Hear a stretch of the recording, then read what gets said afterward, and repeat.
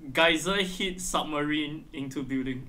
Geyser hit submarine into building? You're trying to tell me that the geyser will rocket propel the submarine into a building? Yes. That will be the next tragic. On today's date, the second of... No. That will happen on 10th September, that's right, yep. You know the kid that goes 9 plus 10 equals 21? He's not stupid. No. He's warning us. He's warning us! He's telling us that the 10th of September in 2021 something will happen. And He's warning us. And I believe a geyser is gonna shoot a submarine into a building. He's warning, he's not stupid. You have to understand. Kowalski analysis! And Carson actually texted Ludwig to request that he stop playing. Today the unexpected happened. A submarine has collided into a building. If it actually happened on that day, I am gonna be popular. Bro, FBI on your doorstep right now, yeah. Yeah, I know. FBI, open up! Fucking interrogation room. Did you do this? Mr. Lu, I need a talk. I need a quick chit chat with you.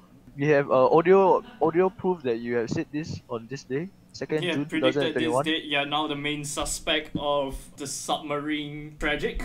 Mr. Lu, regarding the accident, right? We are not here to actually arrest you. We are here to find out how the fuck did you manage that. The right amount of force to throw onto, therefore it would fly up and forward against the wind energy that I predicted is probably going to be 2 miles per hour. That will push it back slightly a bit and land perfectly in the middle of 2 hotel buildings. Yes, I managed all that and took down the 3-tower fucking building with a boat on top of it. Okay, Mr. Lu, next question. Do you want a job at NASA? 2 years later, man invented geyser powered rocket. 1 month from now, Simpsons is gonna release 1 fucking episode of them reenacting. Oh, fuck off.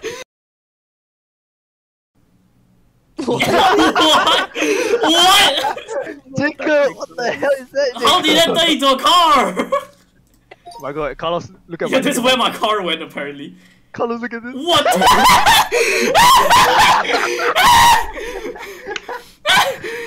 You get what I mean, but you won't understand this. You get what I mean, right?